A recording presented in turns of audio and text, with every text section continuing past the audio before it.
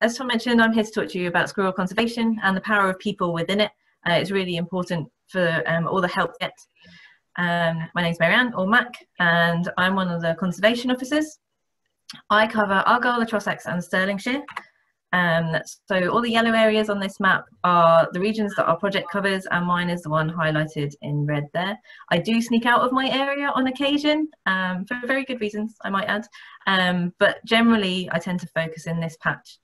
So just a bit of an overview about the talk today, just so you've got an idea of what I'm going to be talking about and the format of it. So they're threatened. Then a bit about our project, Saving Scotland's Red Squirrels, and what we're doing to try and conserve them. And then a little bit about the activities that we do and how people help us to do those activities and how important they are in that. So a bit about red squirrels. So their scientific name is Squirrels vulgaris, and they're part of a very special group of just squirrels on their own, which are called Squirridae, which means shadow tails. They're classified as rodents, so very similar to rats, mice, guinea pigs, and that's partly because they have 4 sets of teeth right at the very front of their mouth that just continue growing throughout the whole of their life, so they have to eat really hard things so that it wears those teeth down, otherwise they just continue to grow. As their name suggests, they do tend to be red. However, they do have a big variation in their hair colour, so you can see even from the 2 pictures here that they're quite different in coloration. You've got this one at the top here that is more likely to be seen in the spring and summertime when they have their summer coats, and it tends to be a bit of an orangey red. A lot of kids have told me that it's an iron brew coloured squirrel, so I've kind of pinched that off of them. You can often see quite a blonde tail as well, and the darker one as well. But they can also be a grey colour, they can be white or black, so they can have such a huge colour variation. We do have to be quite careful when we catch a really quick glimpse out of the corner of our eye, because they can be mistaken for grey squirrels as well. These 2 here, you can see they've got red paws, and that's a bit of a giveaway, but they need to sit still for long enough. They've also got ear tufts, and they've got slightly more delicate features. Just to have a quick overview of the difference between the 2. So red squirrels tend to be a lot smaller. They're about the same size as a can of soup. They tend to look quite athletic in comparison to the greys. As I mentioned, even though they're called red squirrels, they can have quite a big colour variation. They always have the white tummy, but then so do greys. They have ear tufts, but these are only really visible in the autumn and the winter, probably acting a little bit like a woolly hat to keep their ears warm. And then in comparison, the grey squirrels tend to be quite a lot bulkier. They're almost like the bodybuilders of the squirrel world in the UK. They're twice the size of red squirrels. They tend to be grey, but can have kind of red tinges, as you'll see on their hair there, and their head, and a little bit on their tail. They never have any ear tufts at all. They look like little mouse ears. But another characteristic is a white bit of hair around the edge of their tail, or a halo, that is also known. And that's a bit of a distinguishing feature that red squirrels never have. So moving back to red squirrels on their own, they're found in quite a lot of places around the globe. So across the whole of Europe, Scandinavia, right through Russia, and of course in the UK and Ireland. In the majority of their range, they're actually quite happy and safe and really good population sizes. It's only in the UK and Britain that they're actually threatened. It used to be common across the whole of the UK.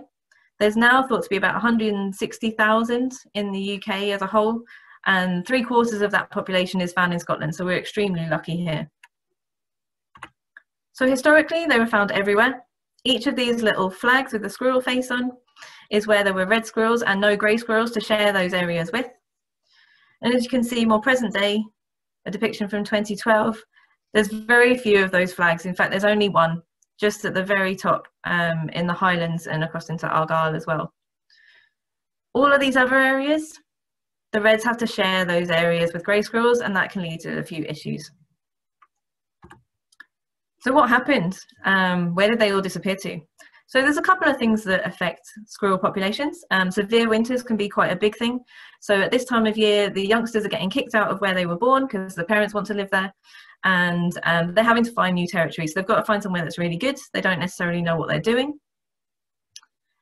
And because of this, quite a lot of youngsters don't survive their first winter. And if it's a severe winter, really high snowfall, really, really cold, then that can make the mortality rate even higher.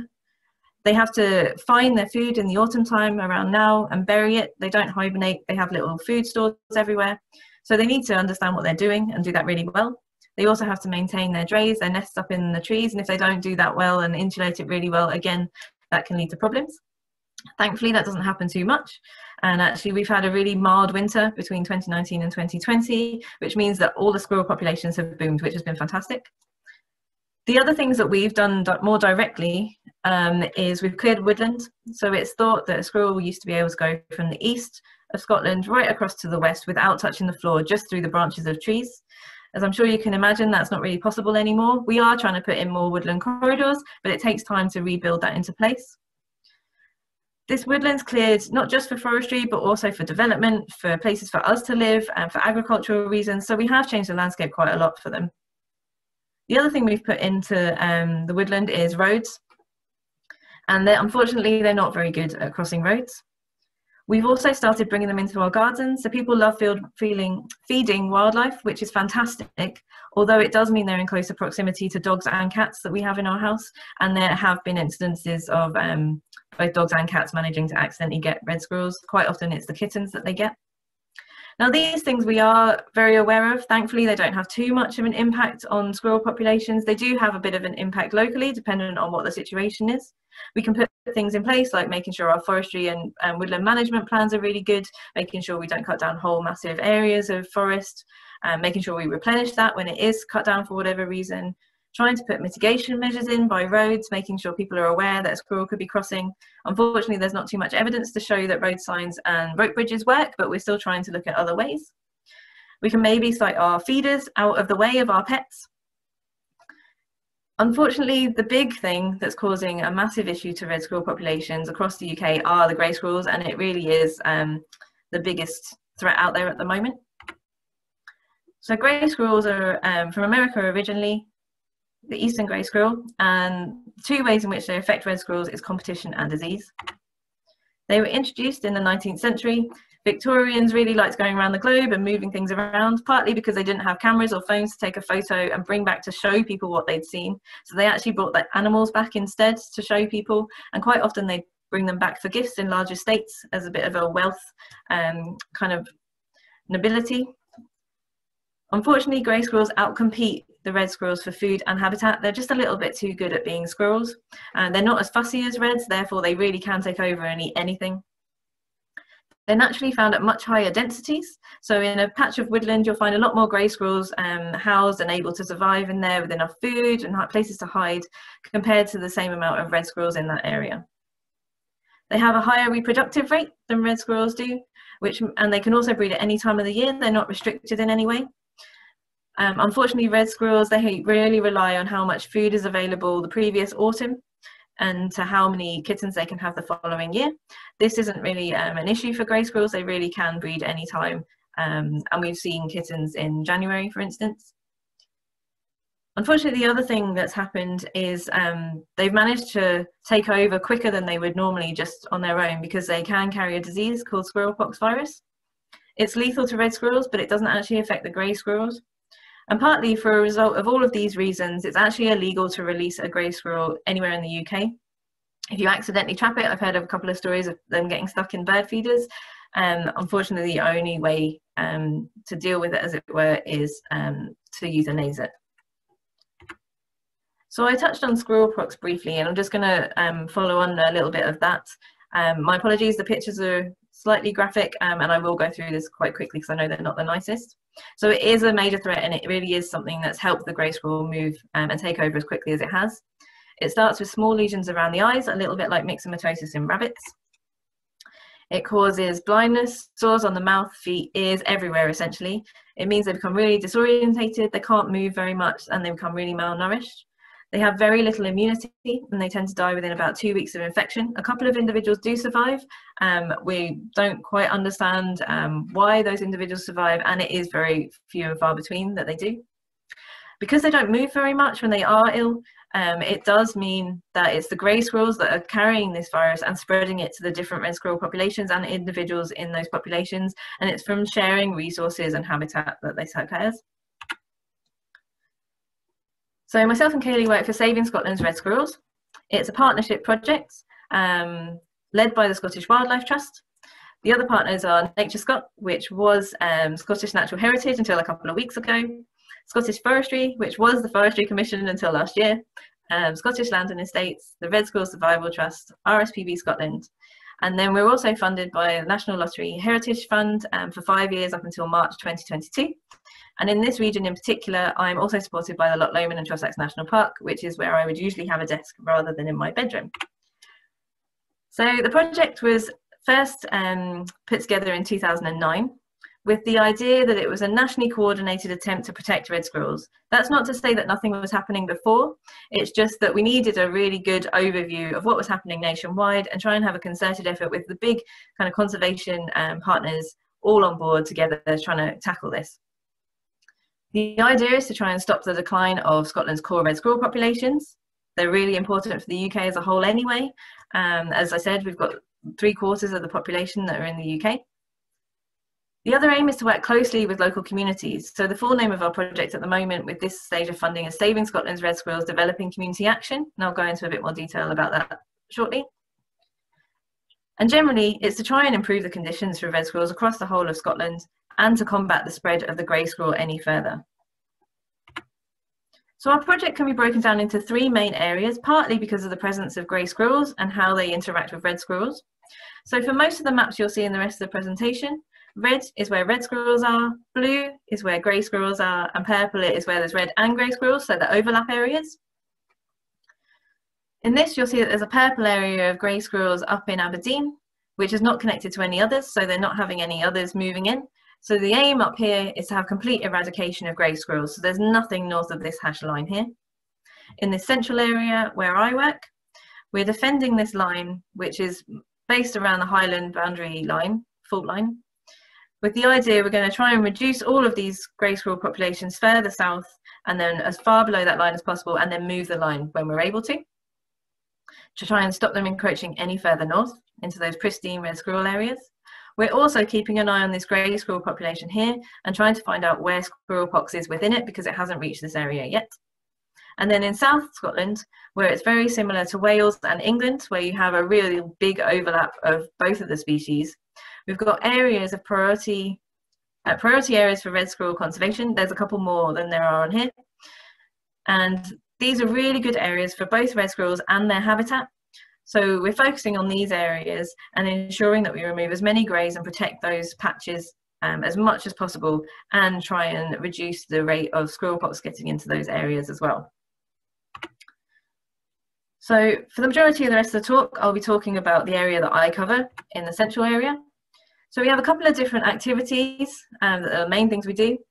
We look at the populations. We need to know where those squirrels are to be able to focus our efforts. We do grey squirrel control, and we also test the grey squirrels that we do control for squirrel pox virus to find out where it is in the country. Without people, none of that would be possible. We obviously have our staff team. At the moment in this area, it's just me because we were mid-recruitment when COVID hit. I usually have a grey squirrel officer. We're currently recruiting now, so if anyone's interested, it's worth having a look at the Scottish Wildlife Trust vacancies page. The closing date for that is the end of September. We work with a lot of stakeholders, such as Argaty Red Kites and other organisations, both tourism potentially, other wildlife organisations, as many people as we can possibly work with to try and get the word out about the project and that we want to know about squirrels in their area. Volunteers are a really key part of what we do, and we definitely couldn't do as much as we do without them. They do many different activities, so they work as grey squirrel controllers for us, they help us survey, they also help us with public engagement and spreading the word about squirrels. We work quite closely with local communities, as they are the people in those areas to protect their red squirrels, as it were. And then members of the public also help us on an ad hoc basis too. So one of the activities we do is keeping track of squirrels, and it really is the most important because it helps with understanding where our other activities need to focus. We do feeder box surveys, and we also use camera traps. You can see here a squirrel will reach into the feeder box to get some food, then jump back out again. What we do is we put a little sticky tab on the lid of that box, so as it jumps in, it'll leave some of its hair behind, and we can then look under a microscope to see who's been visiting. This means that we can actually find out that where squirrels are without people having to be there too, because sometimes we're not in the same place. And this gives us a long-term idea of what's happening across Scotland. So we have hundreds of sites all over the country that we survey on an annual basis. We also do feeder surveys outside of this too, in key areas. Within each of these little squares is 4 feeder boxes, so that's quite a lot, and they're visited multiple times. And we end up getting fantastic maps like this, where again, the red boxes are where red squirrels were found, blue are where grey are found, and purple is where there's a mixture. These are the ones around Dune and Argaty red kites here. So in 2018, you can see that there was a bit of a mixture of reds and greys. So it helps us get a good understanding of long term. Volunteers are crucial in this aspect. Within my area alone, there's 45 different survey sites, times that by 4 boxes that have to be visited at least 3 times. I could not do that alone. I don't think anybody could. And so people donate many different hours in helping us with the survey. They make the feeder boxes for a start. They help us install those feeder boxes and put up wildlife cameras if necessary. Sometimes we need to find out if there's squirrels in the area, so they go out and survey first, look for nibbled cones and signs of squirrels, and then put the feeder box up so that we can understand which species are visiting. They then actually carry out the survey. As you can see here, this person's filling up with more bait and more food, and then they'll put a sticky tab on. They'll also then revisit and take that sticky tab back off and then disinfect the box. People also give us a hand at analysing the hair samples under a microscope. And then people very kindly go through all the camera footage as well, and you would not believe the amount of times a red squirrel can visit a feeder box in one day. So we're extremely thankful for all of that. The other thing that we do to keep track of squirrels, and that actually anyone can help us with, is our sightings page on our website. Each of these little red dots is where somebody has reported red squirrels, either one or a couple, and all of the grey ones are where grey squirrels have been reported. And anyone at all can submit their sightings. We validate them all. And it's what we're doing this week during Red Squirrel Awareness Week is our Great Scottish Squirrel Survey, and trying to get as many people to report their sightings as possible. These are really key because it helps us understand exactly what's happening at any time of the year and like right now. And if I can refer you back to this map with our little hash line, this is approximately where that is. And we know that there's grey squirrels in this. There's none further up anymore, which is fantastic news. But if one was to sneak in that way, we know where it is and we can go to that immediately to try and push them a bit further south. So they really do help us with the most up-to-date information. So they're extremely valuable, and only people can help us with this. It helps us understand where the populations are. It helps us where they're moving through, where they use as highways or corridors of different woodlands. It can also help us see if there's red squirrels under pressure anywhere. So for instance, if there's a lot of road casualties, or if they're on the edge of a development site, just to make people aware and put in mitigation measures. They can feed into planning decisions and also any decisions on felling trees. And it really helps to confirm that the areas that we're working in are the best areas for our conservation activities. And without other people, there's no way that we'd have known that there was a red and grey squirrel actually either side of this tree. I wouldn't have seen it, somebody else did, because you have to be there at the right time in the right place. Sightings have been even more important this year than normal. Because of COVID restrictions, we've had to reduce a lot of our activities or cease them completely. It means that a lot of the information that we get from being out on the ground, doing control efforts, doing other surveys, we don't have, it's just not there at the moment. And so it's been really valuable for people to report their sightings and be our local ears and eyes on the ground. And it's really proved to be people that have helped us this year just understand what's going on in the wider world. From people's sightings this year, we have discovered that red squirrels have moved back into new areas that we didn't know they had been. So a really good one is down here in Falkirk. Suddenly a population of red squirrels has appeared. Not quite sure where they came from, but they're there. We've now discovered that there are so many around Bridge of Allen, Dunblane, and across Dune towards Callander, which is great. Red kittens have also been seen in some places for the first time ever, such as on the edge of Dunblane. They may have been in the woodland already, but actually because people have been at home, they've maybe looked out their window a couple more times and actually noticed red squirrel kittens coming to their garden as well.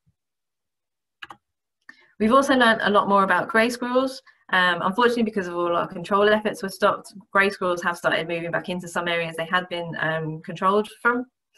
And it's also highlighted the routes that they may use. So again, areas that we can focus our efforts on. You can see this chart on our sightings website.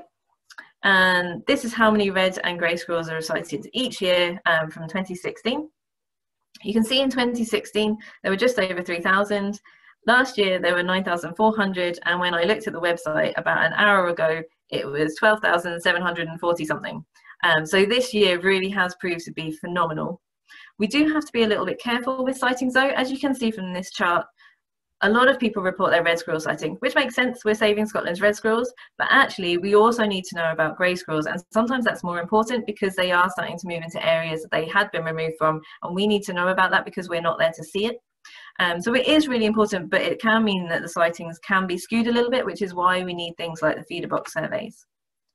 So we have to be careful in interpreting the results. You can see from the maps here, one from 2010, you'd think that there were hardly any squirrels anywhere, and that's just because people didn't know to report their sightings. More present day, and this year, you can see we've got a much better picture of what's going on.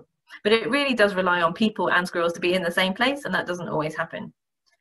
They're really helpful in getting us the most up-to-date information. It highlights the key areas that we need to work on and can confirm if we are working in the correct areas. Because squirrels move so much, that can obviously change as well, so we need the most up-to-date information. This time of year is especially important because the young are dispersing out. As I mentioned before, they're being moved away from the area they were born, and so we can track and keep an idea of where squirrels are using to move out. And it helps us have long-term information about what's happening and what our actions are then contributing to, such as red squirrels moving back into Argaty red kites.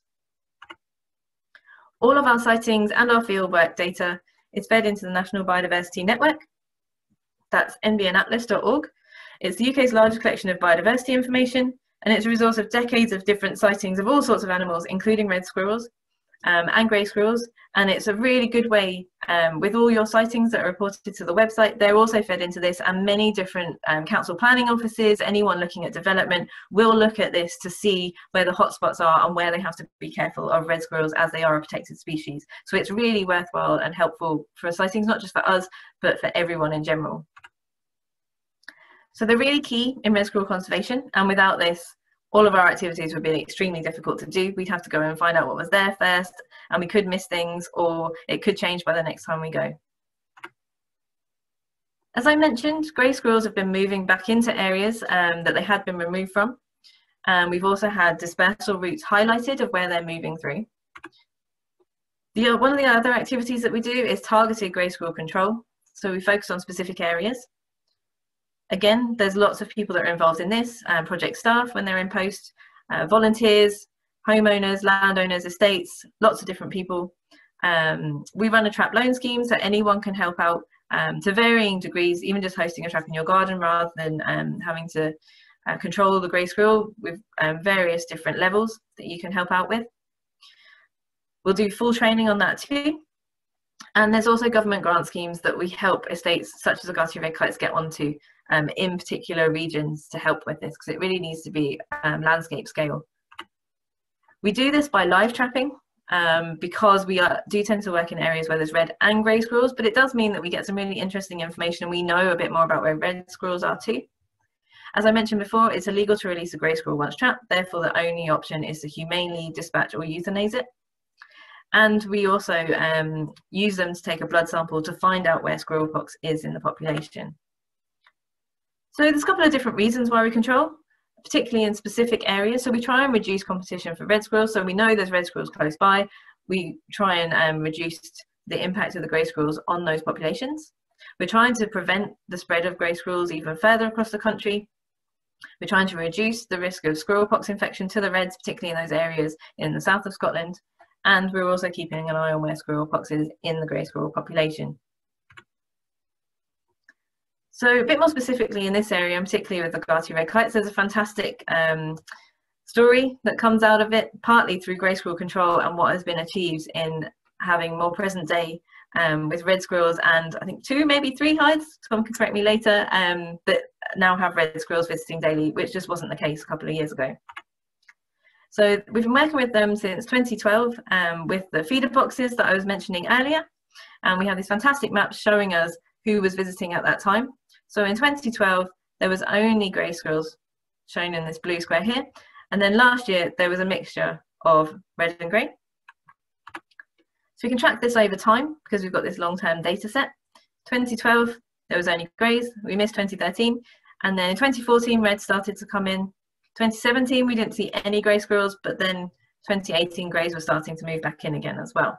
So it really helps us understand what's going on. And it also shows the effort that the grey squirrel control that was implemented helped the reds come back in.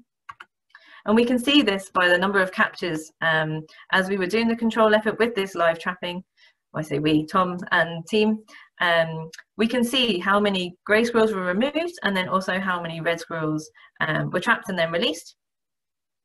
And as you can see, over the 5 years of the government grant scheme, starting in 2011, there were a phenomenal number of squirrels trapped in year 1, and then it decreased a lot because you'd already removed some. Red squirrels then started to come in. Unfortunately, the greys still sticking around, but the red's still sticking around too. And now, more present day, they only tend to get the odd grey squirrel bouncing around, and they're now back on the government grant scheme in 2019. They didn't actually catch anything last year, which is good. We saw some, but we think the pine martins may have helped out with those. But it's great to see that it's working. It's also worked in other areas, a bit more of a contrast. So in the south of Scotland, around Dumfriesshire, this is from an estate that started on the grant, got over 80 grey squirrels. They had a small population of reds already. Again, year 2, similar situation. Year 3, a bit of a boom in the greys, but also a boom in the reds. And then complete reversal, and they were then catching more red squirrels and greys in the 4th year. So grey control really works to help boost those red squirrel populations. It really shows that as you move greys, the reds will come back in again without having to reintroduce them. So it's a fantastic story, particularly in this area where we've constantly got greys coming up from that central area. So I mentioned that lockdowns kind of helped us get a bit of a better picture of things too, because so many people are reporting their sightings, which is great. Without everybody, we really would struggle. And one thing that we've seen is from 2019 here to 2020 is a couple of grey squirrels moving in.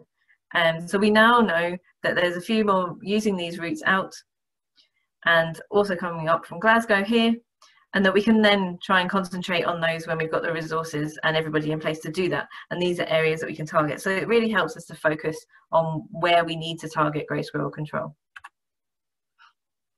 So yes, COVID restrictions have been quite horrible and very restricting, but actually they've really helped us to understand a lot more about what's happening, and also prove that our work does actually work.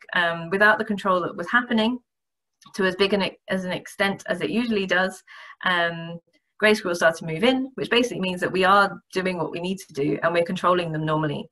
That a constant effort is needed.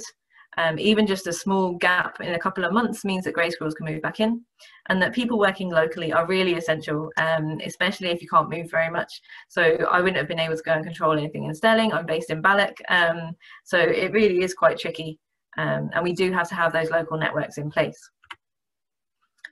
Just a little bit about squirrelpox outbreaks. As I've mentioned, that grey squirrel control can really help with squirrelpox and stopping that getting to the reds. In the southeast region, by Peebles, by this little red star, unfortunately during lockdown there was a squirrelpox outbreak in red squirrels, and normally what would happen is big staff teams would go out, they'd fly everywhere, they'd talk to loads of people, they'd try and get everyone on high alert to keep an eye out for squirrels, poorly ones, keep an eye out for greys as well, and do some extensive control. All of the staff would go and control in that specific area just to try and reduce the amount of overlap between the two species. Unfortunately, all the staff were under the 5-mile lockdown limit, so it really was volunteers locally in the network groups that saved the day. They were able to go out, let everyone know what was happening. Normally we put things in the newspapers too. Unfortunately, because COVID was obviously an important news story of the day, they got kind of ignored. But it really was the local networks helping to go out and do control in people's gardens, surrounding some areas to get some permission, staying local, abiding by all the government guidelines, but they actually managed to stop the outbreak getting too severe, and thankfully there's still fantastic red squirrel populations in that area, and without those local groups we really would have struggled to keep those red squirrels healthy in that region. A little bit about locally, so squirrelpox isn't established in the area that I cover at the moment. We do get the occasional positive results only in grey squirrels, not in reds, and that tends to be between Stirling and Falkirk and around Erskine. Thankfully, we didn't have any last year, which is great. It's not very well established because we only have 1 or 2 individuals occasionally that show signs of having been exposed to it. Unfortunately, it's a slightly different story in the south of Scotland. It is established. It's very similar to that in England, where about 60% of grey squirrels carry the disease, so it's quite high. We found that in 2007, squirrelpox had reached some red squirrel populations just on the border, and as a result of that and kind of tracking it over time, the project decided to do a really good survey of all grey squirrels across the country in 2013, 2014, and found out that actually in South Scotland it's pretty similar to England, and about 60% of the grey squirrels have pox, carry it. But we have shown in those areas that actually grey squirrel control can reduce the impact of squirrelpox on red squirrel populations by keeping the 2 apart. That's the best way forwards. It's not here yet, but we do know that it is slowly moving up the country because it has moved up into South Scotland from England. That's where it was, grey squirrels were introduced with it. Thankfully in Scotland, none of them were introduced from America with squirrelpox. It has just moved north through the UK. So we are keeping an eye. We'd ask people to also keep an eye out on red squirrel populations. Even though it's not here, it can jump. So we do need to be a bit vigilant. It is quite close, especially between Stirling and Falkirk in the greys. So if anyone does see an injured or poorly looking red squirrel, please let us know. We can also, if you find a dead red squirrel, even if it doesn't look injured, it's worthwhile sending it in for a post-mortem. We're working with the University of Edinburgh, with the veterinary school, to find out other diseases that may affect red squirrels and trying to see what's going on with their susceptibility to those. So for any more information about that, please have a look at our website or just get in touch with one of the team. So I mentioned people are really important, and we definitely couldn't do things without our volunteers. They have so many different roles just across the board. They help with the feeder box surveys, with grey squirrel control, with squirrelpox surveillance, outreach events. If anyone's got any fundraising ideas, I'd love to hear them because that's not my forte. But anyone can be a squirrel spotter without actually signing up to be a volunteer too. So what you can do is you can have a look in your local area, have a look in your garden. If you've got woodland behind your house and it's public woodland as opposed to private, then please go and have a look. Let us know what you see, because it really is where people and squirrels are.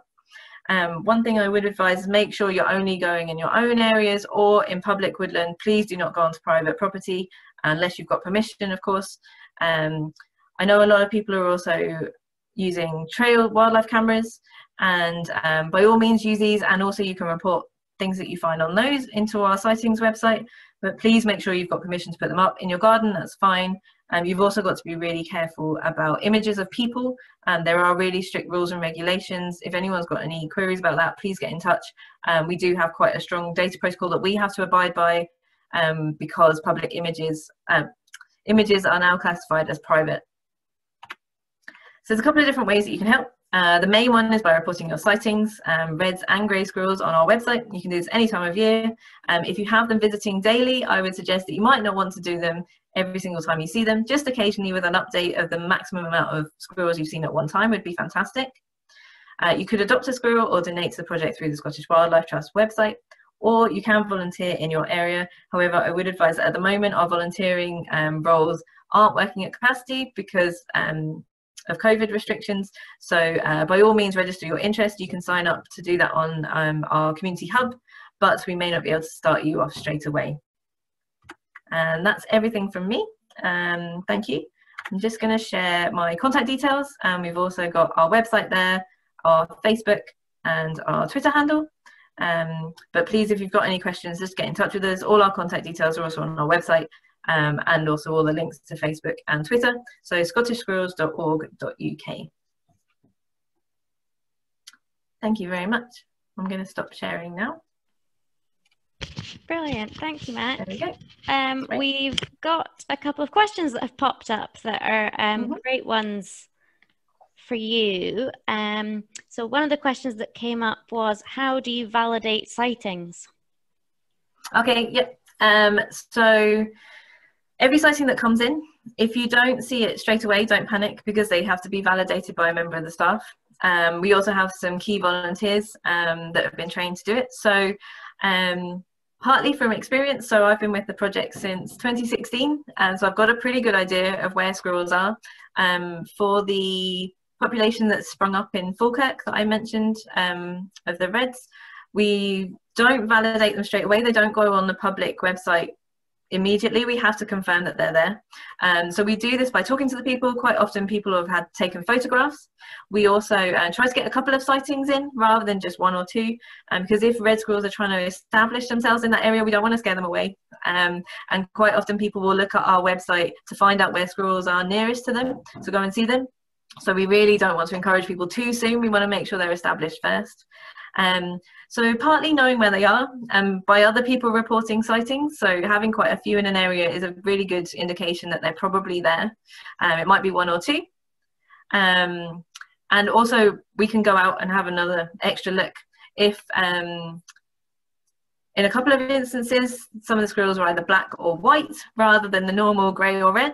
Quite often we get someone out on the ground to go and have a look, or we're in touch with all the local council rangers, all sorts of people, local estates. We'll get in touch and just confirm if they've seen a black or a white squirrel and if they know which species it is.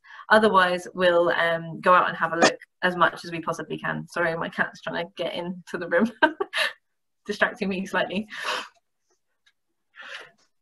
Great, thank you. There's just a few more that I'll just run through really quickly. So there's been a question about any release programs. Now, this isn't something that we're involved in, but Marianne, I don't know if you know of any release programs that are worth having a wee mention. Yeah, so as Kaylee mentioned, we don't tend to do the release. Our main aim is to try and remove grey squirrels because we work in those overlap areas, and then red squirrels will kind of move in of their own accord without having to do a reintroduction, because you do really need to be very careful on how much habitat's available if things are correct for them, because it might not be the best habitat anymore for them, so that you've got to be quite careful. One of the main people in Scotland that have done reintroductions is Trees for Life, and it's really worth having a look at their website. And they've done some amazing things. They've moved some squirrels from Aberdeenshire across into the Highlands where they used to be, but they've just dwindled in population, so I think mainly from forestry reasons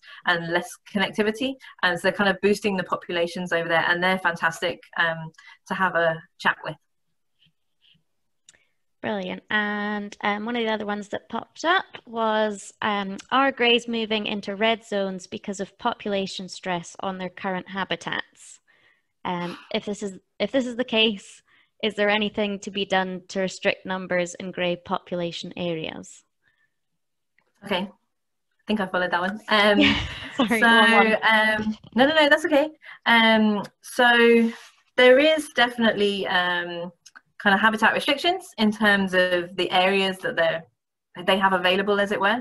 As I showed before, red squirrels were throughout the whole of the UK, so quite often they are connected or thought to just be associated with conifers, so all the pine trees. That's actually not the case. They can survive extremely well in broadleaf areas, apart from the fact that greys do extremely well in those areas. There's 60 different species of oak tree in America, so they've actually evolved to take over and use oak and all sorts to the best of their ability.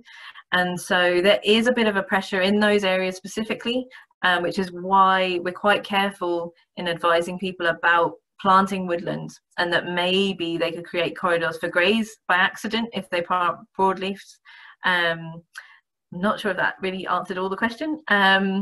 But there are definitely pressures, and that's also why it's important to report your sightings, because it then feeds into that National Biodiversity Network Atlas. And then if people are doing planning or looking at forestry, then they know what are hotspots for that kind of pressure, and maybe they can do something about it before we need to. Great, and the questions are rolling in, which is great to see that everyone's so intrigued. So there's just two ones that have come up that we can maybe quickly cover, and then I think it might be time to maybe pass back over to Tom. But one of them was about a squirrel pox cure or a vaccine in the future, and I know that there's quite a lot of different things and process at the moment. We very much work on what we've got available at the moment, but Marianne, I don't know if you know of any sort of research that's being done at the moment that might be worth mentioning? Yeah, so UK Squirrel Accord have been working with quite a lot of different things with this. So a vaccine's quite tricky because only about 5–10% of a red squirrel population could survive. Normally it's not that high. You don't want to mess with them too much, so you don't want to go and try and trap them and find out what the antibodies they are that they've got, as you don't want to kind of stress them out any further than they already are. If they're managing to survive the pox, that's great, but it does mean it's quite tricky to understand why they're surviving and therefore to develop a vaccine for it. One thing that a couple of people have looked at is maybe trying to give something to the greys, both as a vaccine or as a contraceptive to the greys, to therefore reduce the population without us having to do control, because it's a much nicer idea. Again, I'm not sure that anyone's got too far with that, as we're all beginning to understand with COVID, it can be quite tricky to develop things like that, and it can take a lot of time. Anything that has to be developed either for the vaccine or for the contraception needs to be squirrel specific, because squirrelpox virus is just squirrel specific. It is quite hard to understand what's going on. I know both the red and grey squirrel genomes have now been sorted out, so that's a nice template for everybody to use. So maybe we'll start to see a few more developments. Unfortunately, it all just does cost money and it takes a long time. We are hoping that something will be developed in the near-ish future. UK Squirrel Accord are the main ones looking at contraception, so if you wanted to have any updates on that, they also need to try and find out how to deliver that as well, because what they have been looking at is a mammal specific, so obviously you need to then reduce that down to a squirrel specific, and then you also need to reduce that down to a grey squirrel specific rather than red squirrels, so they are having quite a few issues with that, and I imagine a similar thing might have to be done with a vaccine, just in case it has any other negative effects on any other species. Brilliant, thank you. I'll try and squeeze in one more. Do red squirrels offer any particular ecosystem services that we need to look after? Okay, yeah. So this time of year, they're about to start getting really busy. You'll see them on the ground a lot more, because they don't hibernate. They are awake and running around over winter. So at this time of year, they're getting all those nuts and seeds that are falling off the trees and they're burying them. Partly so they've got these little stores that are dotted all around the woodland, that when they do need to come down and eat from their jays, they can do it really quickly. They know where that food is and they can go straight back up again, and only when it's nice. So for the most of the time we just don't see them because they're hiding away and they're sensible, but they don't always necessarily remember where they've buried them, so it does mean they're actually planting trees for us, which is great. They're tree species that they like.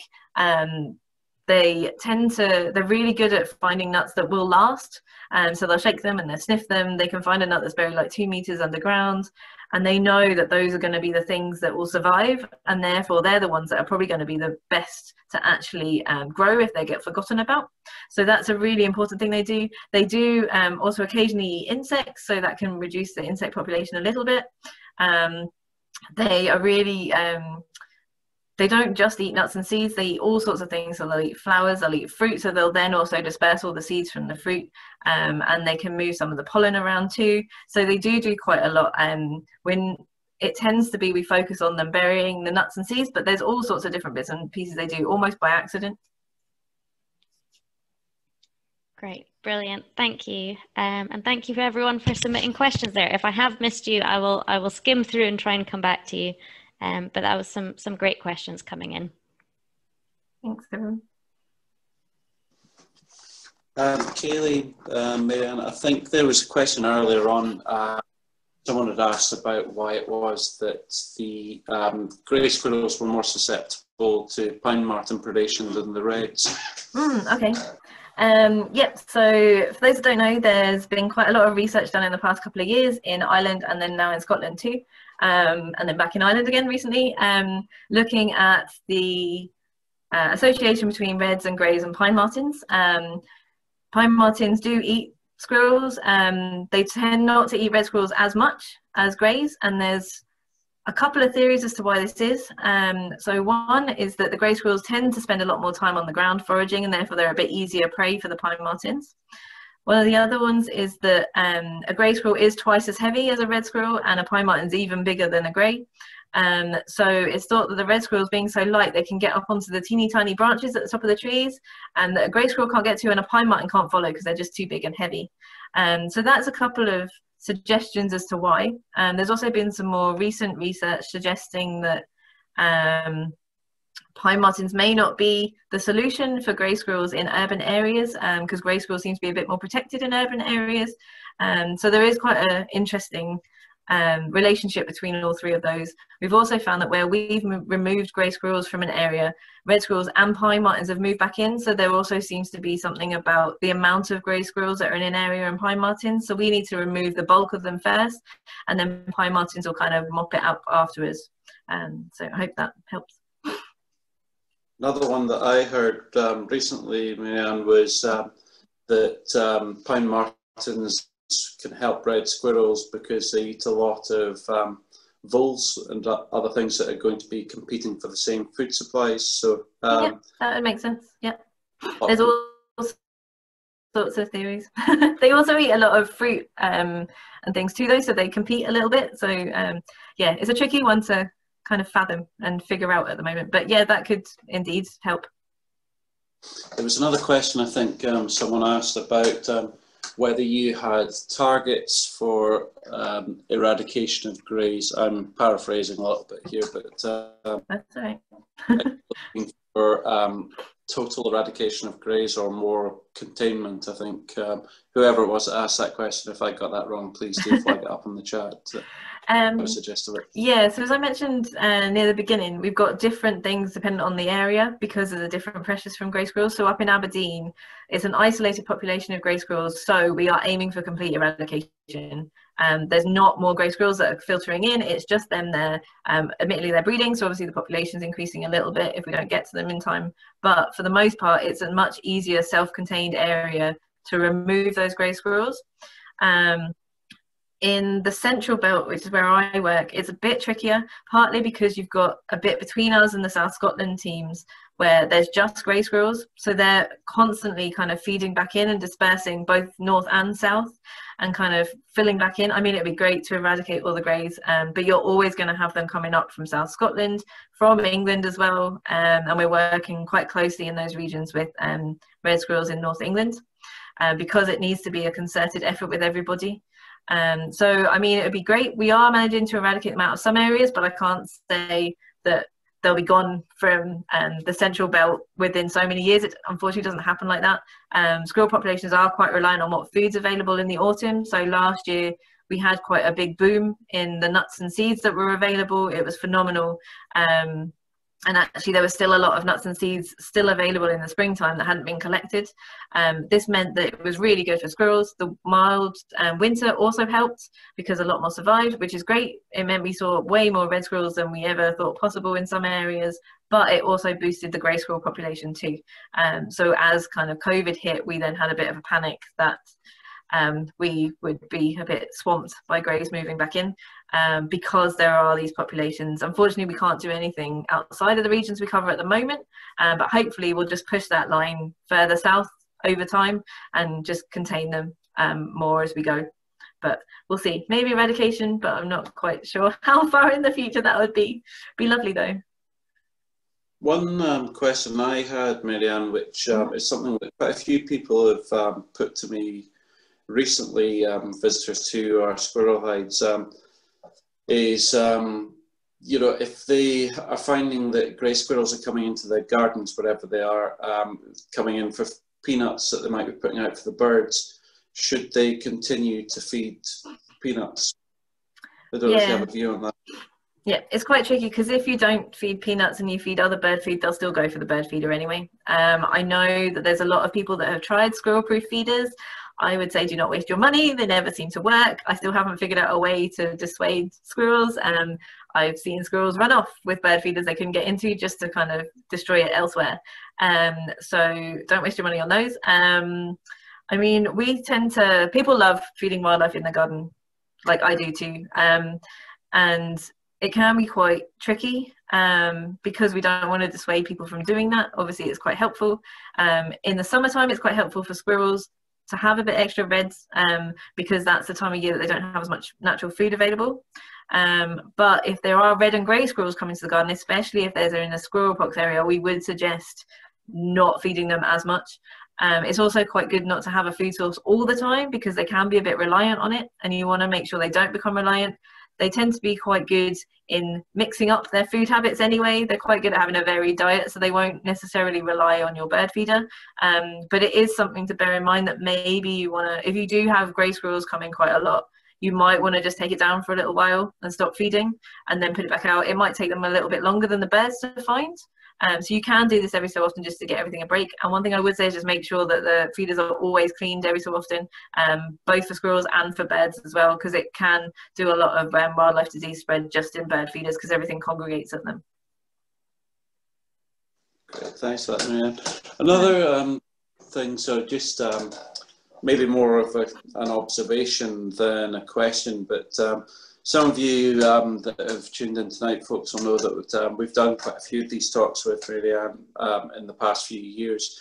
And I don't know if you know this actually, Marianne, but after the last one that we did, there was someone who came up to me at the end, and I think they were quite horrified about the reality of the grey control. They were very much kind of making the point of why would we decide that one animal, you know, belongs more than another? And I think I probably slightly fudged the answer at the time, and I've thought about it quite a lot since then. And I guess maybe I'm kind of quite glad that you're being so direct about showing pictures of the squirrel pox. I think the reality of why we do it here, why we still control greys, is that I think, you know, it's far more humane to humanely dispatch a grey squirrel than let the reds die of the pox or be pushed out and lack food and everything like that and risk starvation. So maybe just an observation on that. I suspect it's probably preaching to the converted with the audience tonight, but just for people that were maybe thinking about it, something that's kind of been in my head since then. Yeah, that makes sense. I mean, it is quite a delicate topic. I completely understand. And you'll notice I don't go into too much detail about how things are done, because I don't think that's fair to people. Like, some people don't want to know, that's fine. And I don't have anything against grey squirrels. I'm from London originally. I also went to uni in Staffordshire, where their emblem was a grey squirrel. So I don't think it's their fault. It's the fact that we've kind of introduced them, and they are having such a big impact on other species, not just reds either. Obviously, they kind of combat with us a little bit about forestry, and they do strip bark off trees, but we've kind of made that happen a little bit too. There is some suggestion that maybe they can affect small bird populations. Again, that's still under investigation. So, I mean, it isn't a nice thing to do. If we didn't control them in some way, then we wouldn't have red squirrels in this country at all. It just wouldn't happen. So that's kind of the main thing that I kind of hold true, as it were. Absolutely, no, I quite agree. Folks, I don't know if there's another wee comment just came in there, just see what that was. You mentioned the odd red who survives the pox virus. Can these be caught and their immunity be tested? I think you kind of dealt with that a bit, just the delicate, because squirrels are so, I guess, so delicate, you know, so prone to stress. I think that's probably the reality of that, right? That trying to catch actually stressing them out and them dying in any kind of trap, right? Yeah, we try not to interfere with the ones that survive too much, because obviously they're surviving and hopefully they'll pass that on to their future. So if we start dabbling with that, we could take away those immune individuals or those individuals that somehow manage to escape. So we don't, until we're getting a bit better kind of immunity from it, we don't really want to kind of chase down healthy squirrels and catch them just to try and take a blood sample, because it can be quite invasive and it can stress them out. They're quite little too, so you really don't want to, kind of do that. So I guess the second part of the question of that was, are squirrels ever tagged or tracked in any way to monitor their movements? But I guess that would come into the same category then. Sorry, you kind of broke up on me there, Tom. I kind of missed the important middle bit. The second part of the question was whether squirrels are ever tracked in any way, tagged or tracked to monitor their movements, but I guess that would fall into the same category of having to catch them first, right? Yeah, so they're a protected species, so we actually have, with all the work that we do, because we can accidentally catch red squirrels and obviously release them immediately, we're not allowed to handle them in any other way. You have to get a permit for any handling because they are protected and are so precious. So for instance, the Trees for Life project, where they are moving squirrels, what they'll do is with those squirrels, because they're catching them and moving them anyway, they'll do a whole kind of check over and look for diseases. So that is a really good way of doing it, so they'll be able to do that, but we don't want to do anything like that unnecessarily.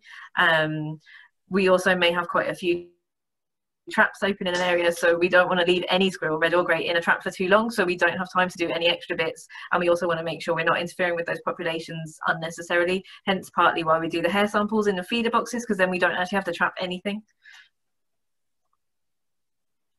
Great. Mac, I think that's all the questions that came up on the chat. So folks, if there's anyone that wants to ask any questions in person, please do feel free. Now's the time if you want to unmute yourself if there's anything else that people would like to ask.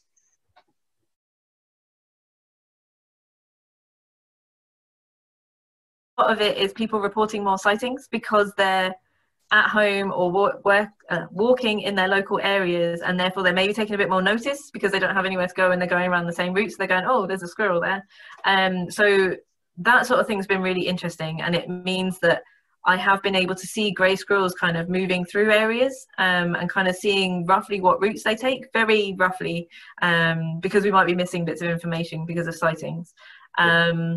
We've also found that red squirrels have been cropping up in more places with kittens than we realised. So we knew they were maybe breeding in that area, but then suddenly there's like 10 kittens that are on someone's porch, and that's at least 2 family, if not 3 families in quite close proximity. So that's quite surprising.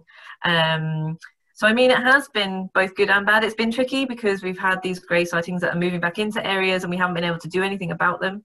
A lot of that was happening around kind of between the Stirling and Callander area, so Doon, Dunblane, Bridge of Allen. They're quite key areas because the greys are moving from Stirling up and we're trying to kind of push them a bit further south. And we normally have a lot of estates such as Argaty and many others, and also a volunteer that's quite active in the area. But because he works with homeowners and goes into their garden and that couldn't happen, we did see a massive spike in grey squirrel sightings because a lot of people in that area know to kind of keep an eye out. Thankfully, we seem to have got people back in place and things going again, and now we've reduced it again, but it did show how important it was to have that happening there, because otherwise those greys would have carried on spreading further out. So there has been some interesting insight. It'll be interesting to see what happens next year as well, and kind of see, we were expecting a boom in both populations this year because of really good food last autumn and the mild winter, and so we were expecting it a little bit. And I think it's just maybe they've moved a bit further. We'll see if there's any other interesting insights kind of as we move into the new year, I think, and see what happens over winter. But there's been, yeah, some interesting bits, and it's definitely confirmed that where we're placing our efforts is where it needs to be as well. I think what we've been seeing on the ground here probably yeah, very much shows exactly what you're saying. I think our red numbers have never been higher here, and we're seeing them all over, but with the absence of people trapping in the local area, we've had more greys coming on to the place than there have been for quite a number of years now. So quite a lot of sightings, so it does kind of seem to show that a mild winter going into a heat wave spring does seem to have benefited both of them, and then lockdown perhaps couldn't have come at a worse time, unfortunately, for the grey monitoring. Yeah. So I guess, folks, yeah, that's a great reason to, you know, be reporting the sightings and doing all the things that Marianne has been talking about tonight. Folks, are there any other questions people would like to ask?